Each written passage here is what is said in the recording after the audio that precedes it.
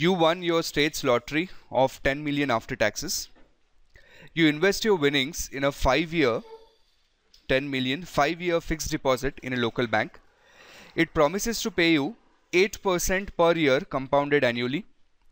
This bank also lets you reinvest interest at that rate for the duration of the deposit. How much will you have at the end of 5 years if your money remains invested at 8% with no withdrawals? Yeah, please go ahead. So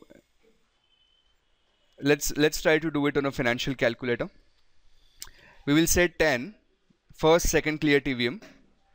10 is a present value, 5 would be N, 8 would be IY, and then we will say compute future value. So the answer would be 1.4693, and therefore this is the correct answer. Should we move on? An investment manager estimates that his client will make 10 million contribution 5 years from now. The rate of return on this investment has been estimated at 8% per year. The manager wants to calculate the future value of this contribution 20 years from now. What is that future value?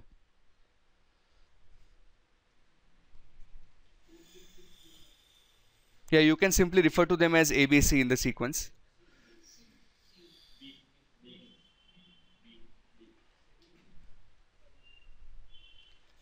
Let's put this on a timeline.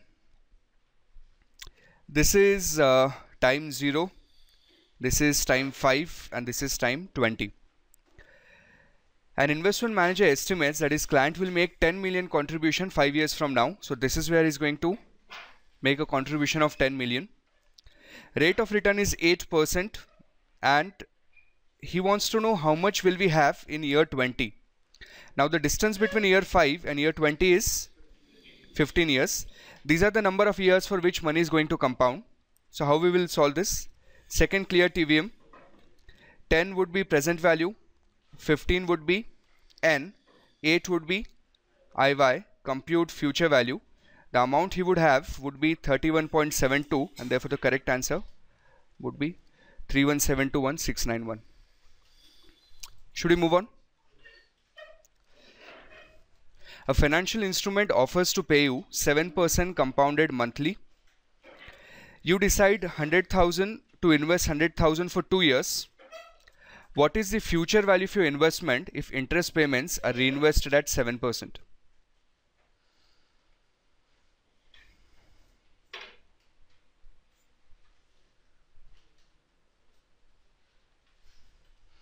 So again, how do you solve this? Second clear TVM, 100,000 should be the present value because that's what you're investing today. 2 years means 24 months. Since the compounding is monthly, 24 would be N. Interest rate per month would be 7 divided by 12, and then we will compute future value, and therefore the answer would be 114980. So this is the correct answer. Should we go ahead? Next one. Suppose a 5,000 investment will earn 9% compounded continuously for 3 years. What is the future value?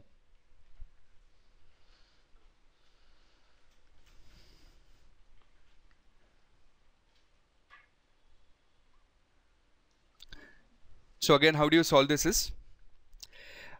We have to say 5,000, which is your present value, into e raised to RT.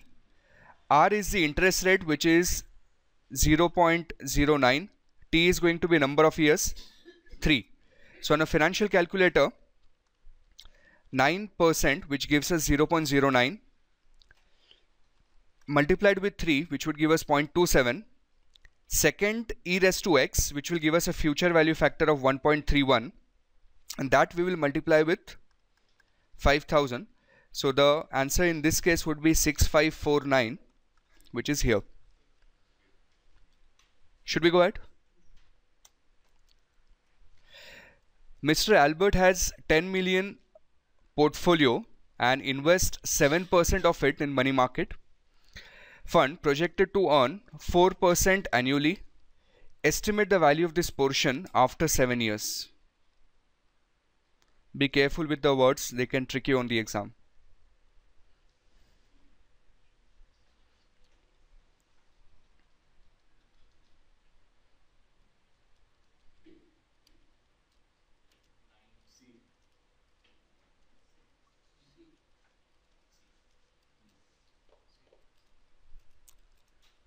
Let's see how to deal with this. The trick in this question is that he is going to invest only 7% of 10 million portfolio into money market fund. So 10 million into 7%, this is the amount which we've invested, which is in millions. This is your present value. This is invested at 4% compounded annually. So 4 would be IY, and it's invested for how many years? 7 years. So 7 would be N. Compute future value, and it would give us 0.92 million. That means it would be 9 lakh or 921,152, and therefore this is the answer. Are we fine? Next one.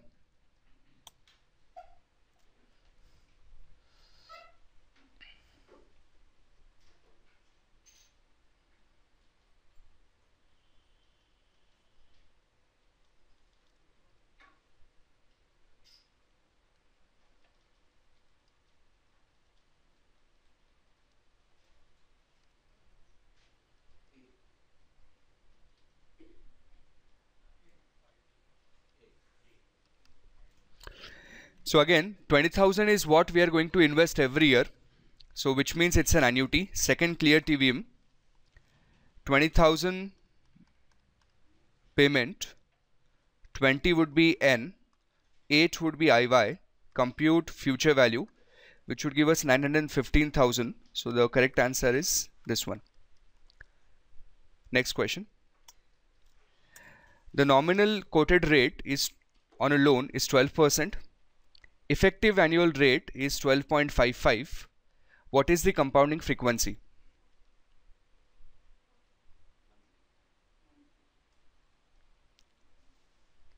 Monthly? So in this case, how we solve this?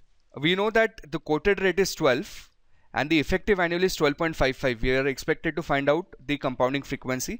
So we have quarterly, weekly and monthly. We will calculate using monthly. If we have less than that, then we will know that answer is weekly. Or if we have more, then the answer would be quarterly. So let's solve this question with monthly compounding, with an assumption of monthly compounding. The easiest way to deal with this, assume that you've invested 100. So 100 would be present value. If 12% is per annum, compounding is monthly, IY would be 1.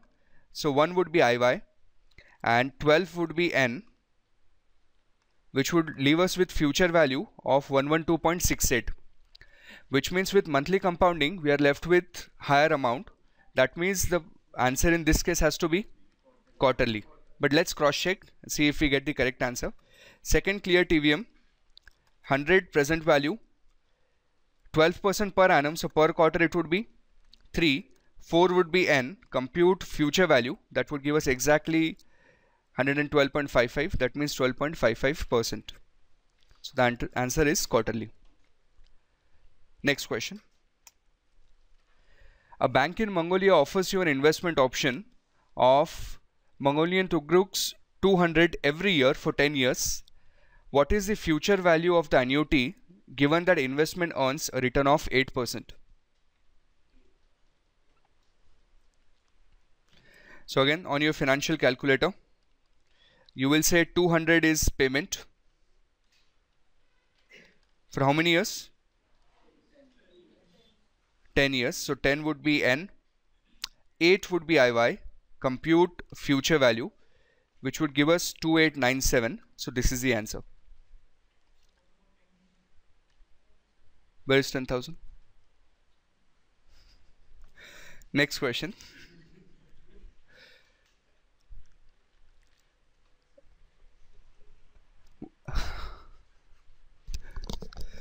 What is the present value of 5-year annuity that pays 200 at the beginning of each of the next 5 years starting today, given a discount rate of 8%.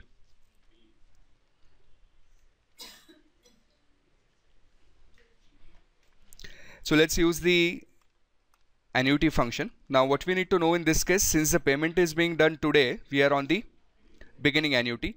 So we will say second beginning, second set, so that we have shifted ourselves to beginning, second quit to come out of it, second clear TVM. We are going to pay 200, so 200 would be payment, and this is a 5-year annuity. 5 would be N, 8 would be IY, compute future value, compute present value, it doesn't work that way.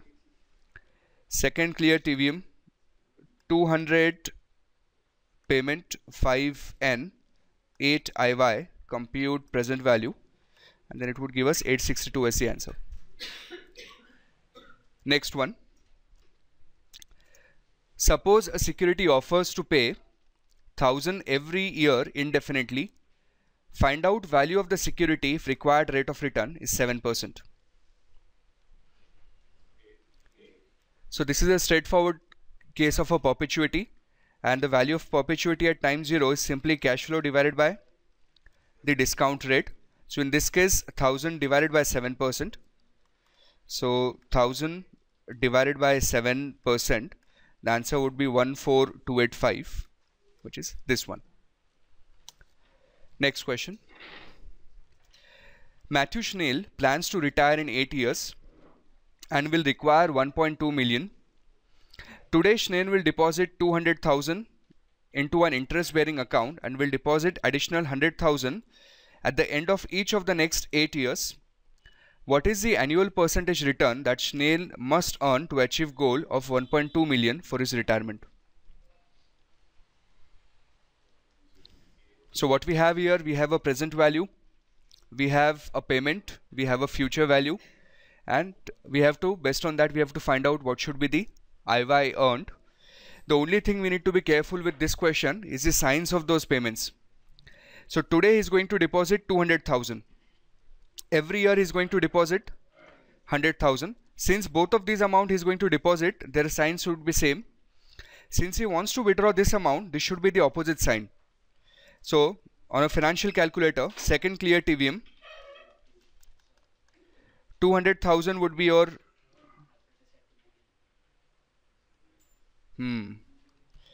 second beginning, second set, second quit, shifting calculator to end mode. 200,000 is the present value, 100,000 would be payment, 1.2 million, 1.2 million would be negative, would be future value. How many years? 8 years. So 8 should be N, compute IY, that would give us 4.09. Should we move on? Next question. You expect to receive a level perpetuity of 500 per year beginning at year 7. Given a 6% discount rate, the present value of that perpetuity today.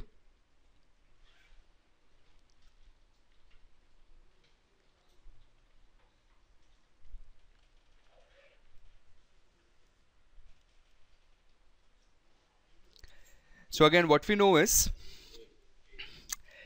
that if your cash flows are starting from year 7, then the value of that investment is going to be value of year 6. So value of that asset at time 6 would be cash flow of year 7 divided by discount rate, since it's a perpetuity. So 500 divided by 6%, 500 divided by 6% equal to, this is the value of asset 6 years from now, not 7. So we will set this amount as future value, 6 as N, 6 is IY, and compute present value, which would give us 5847, and therefore this is the answer. Moving on. Sophie Tisdale is planning to purchase a 200,000 apartment by making a down payment of 50,000 and borrowing the remaining amount with a 20-year fixed rate mortgage with monthly payments. The first payment is due 1 month from now. Mortgage interest rates are quoted at 9% with monthly compounding. what would be her monthly mortgage payment? So since we know it's a 200,000 loan, the 200,000 house, the amount of loan would be 150,000, and which has to be your present value. 20 years monthly compounding, and therefore n should be 240n. Interest rate per year is 9, but with monthly compounding, so 9 divided by 12 would be your IY. Compute payment, it would give us 1349. Therefore, this is the answer. Next one. A perpetual security pays semi-annual dividends of 100 indefinitely. How much should you be willing to pay for the security if required rate of return is 9% compounded semi-annually?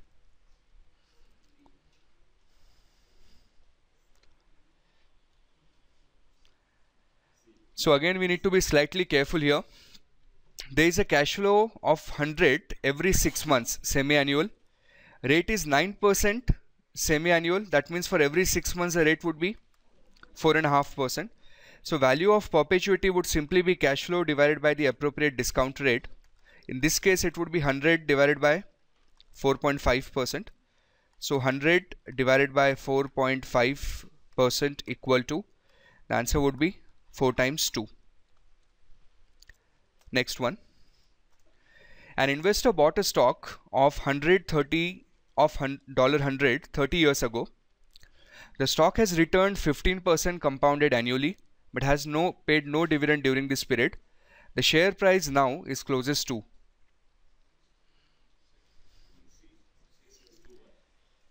So we just have to compound this 100 for a period of 30 years. So second clear TVM, 100 present value, 30N, 15 IY, compute future value. It would give us 6621. This is your final answer. Next, Anthony Parker plans to take vacation 5 years from now at the end of year 5. This type of vacation currently costs $10,000, but it is expected to increase by 3% every year on an average. He plans to start saving today by contributing into an account that earns 9% annually. What contribution must he make today and every year? But it is specifically saying 5 contributions, so that he's saved enough for the vacation. Okay, so this question we need to solve in 2 steps. In step number 1, we will find out the actual cost of that vacation 5 years from now using the inflation rate, which is of 3%. And then in step number 2, we will have to shift our calculators to the beginning mode, because he will start making the payments today, and then we will have to find out what should be the amount of payment. So let's do it together. Second clear TVM, 10,000 is the present value, that's the cost of vacation today. He wants to take it in 5 years from now, and every year the cost will increase by 3%. So compute future value, which means that after 5 years the cost of this vacation would be 11,592. So storing this number in first memory slot. Now we need to shift our calculator to the beginning mode. So second beginning, second set, second quit. This stored amount becomes the future value. 5 would be N. The investment is going to earn how much? 9%. So 9 would be IY. Compute payment, which would give us 1777, which is your final answer. Next question. In 2005, Perry Limited paid a dividend of 1.23. Over the next 7 years, the dividends were 1.45, 0.88, 1.02 up to 1.65. The compounded annual growth rate for the period was. So to calculate CAGR, we actually do not need all of this data. What we need is, what was the dividend at time 0? 1.23. What was the dividend at time 7? 1.65. We just need to find out that in this 7 years, what is the rate at which dividend has been increasing. So we can easily do that with a financial calculator. 1.23 negative is the present value. 1.65 future value. 7 would be N, compute IY. The compounded annual growth rate would be 4.28.